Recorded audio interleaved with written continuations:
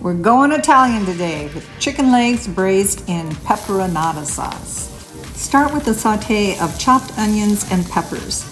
Now I just use sweet bell peppers, but you can add a little hot if you want.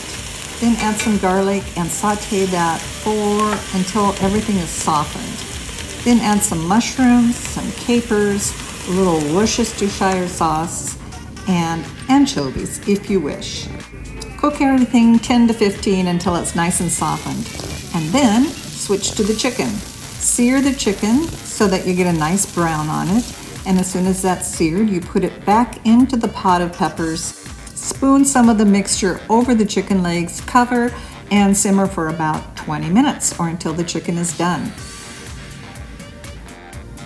Pepperonata sauce adds a really nice enhancement to any protein, fish, burgers, pork chops, but it also makes a great plant-based topping. It's great on butternut squash in the fall also.